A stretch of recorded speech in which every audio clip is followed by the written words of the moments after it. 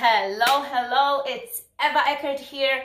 No Excuses Ladies, episode number 18. And if this is your first time showing up and looking at this page or being here with me on other social media platforms, I just want to give you a quick intro. What is the No Excuses Ladies like?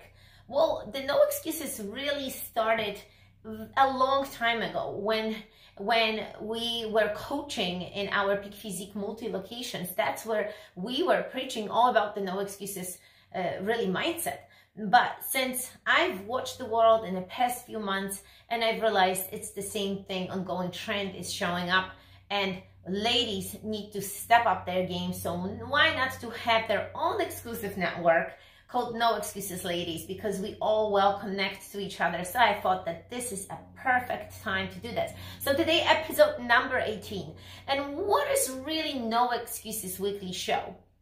No Excuses Weekly Show, it's for all of you ladies out there who are looking to learn the no excuses way of life, starting with your wellness, starting with your health, so you can succeed, move the needle forward with necessary tools provided. Because let's remember that this is the foundation. The health and wellness is the foundation to move forward. The No Excuses Tribe is for all of you out there, all of the badass ladies out there, and for those of you who want to become a badass, because I believe that all of you have it.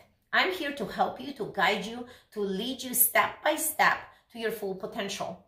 And I will teach you, support you, and guide you, and help you to create the self-belief power, discipline, self-motivation, and mastermind alliance. So you can make the no excuses and mindset and make a difference in today's world. This is what really the No Excuses Ladies is all about. We discuss different topics. Every single week is something different, and I know that you're gonna find some valuable lessons.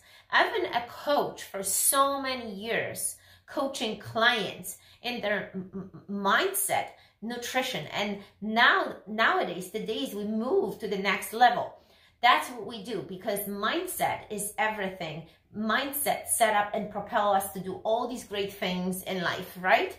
So today's episode will be all about feeling stuck and how not to quit, right? All the necessary steps that I can show you so you can evaluate your life and see what are the mistakes that you're making, how I can approach life from a little bit different perspective. And I wanted to say thank you for all of you who will be showing up, watching this video, replaying it on YouTube and other social medias, because this is the fact that you're showing up. So my appreciation to you. Thank you so much for spending your time. And I know that life is very busy and you finding the time to show up and really do this. So think about it like this. March is a well-known month.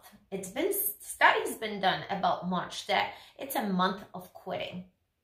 And today is March 31st. And I figured this is the perfect show for us to really step up our game, being challenged, and move to the next level. So think about last year.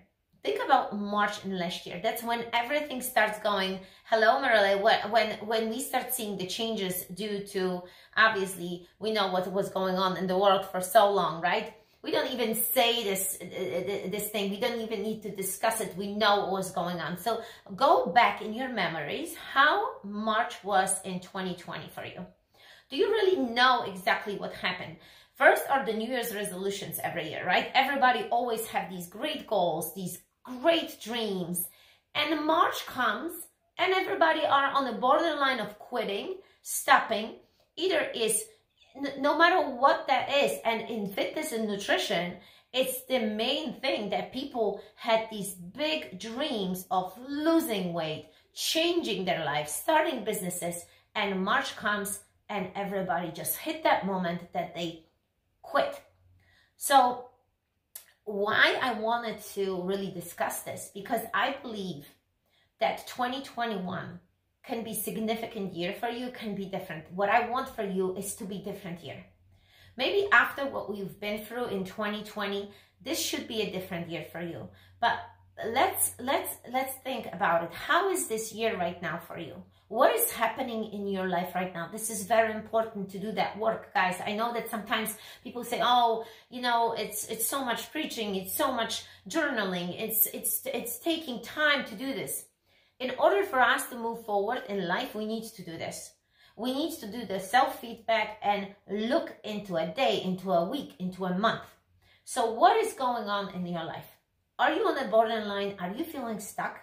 Like maybe in your mindset, in your nutrition, whatever that might be, there is something that might be going on. But look, if you're not, congratulations, high five, guys. Żółwik, that's what I always do in my sessions, in my workouts. You're doing fantastic then. Share with us then what you did differently than last year. Because think about it.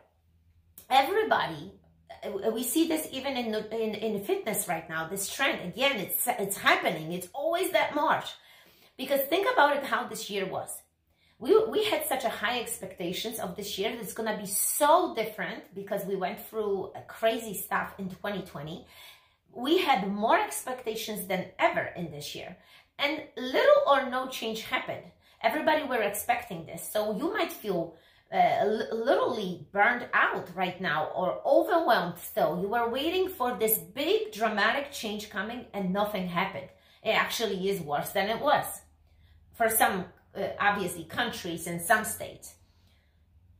And that's what caused you that significant stress. That can be one thing, right? But there are other factors, and we're going to discuss this more deeply. So how we can make this year better? By learning the tools to unstuck ourselves and knowing what's happening, that stuck goes first, and then it's the quitting. So what are the tools? There's always solution to a problem. Think about it. There is always something that can help us with problematic situation. And let me tell you, that would be awesome if you guys would share. I see you guys logging in. Share something. Share, because remember, posting it out there, sharing with someone will create also like a community. People will see, oh, I am not alone. Hello, Fabi. The other person is going through the same thing what I'm going through right now. It will create some connection. That's one thing. But that you're not going to be feeling like you are only one. And also, people will give you the tools as well. So think you are not alone. So write it down. Are there anything in life right now that you're feeling stuck? What is it? Because let me tell you, I'm going to give you an example. How many times I felt stuck in my life. And hello, Donna, and I know that so many of you had these situations. So why I wanted to point this out, because I want you to write down right now, if you can, listen to me, because multitasking is not recommended ever. But by listening to me, writing it down, the moments of your life feeling stuck. So let me tell you, I have a list literally here so I wouldn't forget about this. Let's go back to my early age. When I was 20, that's over 20 years ago, when I was studying physical education in Poland. And that's my field, physical education. I studied for 5 years. I got my master's degree in phys ed. That was absolutely my dream. It's been always my dream. That's the field that I've been with, and I am so thankful for it that I found the golden goose on my way, right? But that's what I tuned into myself, and I knew it, that this is the way for me to do it. But it wasn't always that easy, let me tell you. If you don't know how the universities in Poland, in Eastern Europe work, this is so much different than education here in US. So I had to pass the exam of running through very high hurdles. They were pretty high. So we were doing all kinds of sports, and I had to pass that particular exam. But why I had to pass in the first place when all my colleagues already did that? Because I had an accident when skiing on one of the winter sports that we were doing, and I torn my ligaments. So I couldn't do it at the right time. So I had to study and do this. So let me tell you, passing through these hurdles was something like athletics. It was always something hard for me. I was never a fast runner. I was better in long distances. And now these things, higher than my knee level, this was just bizarre. So how I'm going to jump over this? What is this coach asking me for me to do the split in freaking... Hi, Eliana. There comes the pretty one. Hugs and kisses. And what he wants me to do, jump over these freaking crazy things. And I felt stuck for 4 months. This was, I believe, I think, my first year, I believe. And I was on the borderline of quitting. This was my dream to finish this university. And I thought that this thing will break me. When I think about it, I have tears in my eyes. Because it always goes back, guys, to this feeling of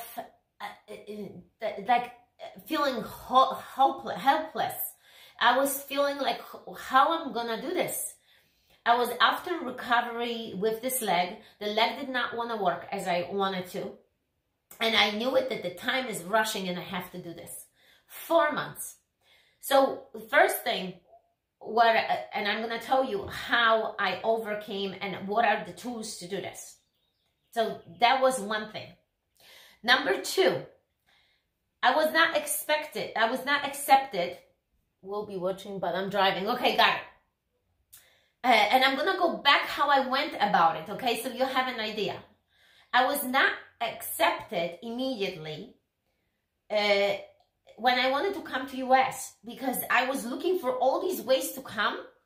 And the first way was for me to become a nanny and fly over here. And let me tell you, I did the whole project and the organization didn't accept me. But the fact that they told me no, I did not take it completely to myself. I said, okay, fine. They tell me no, but I'm going to search and I'm going to tell you how I go about it.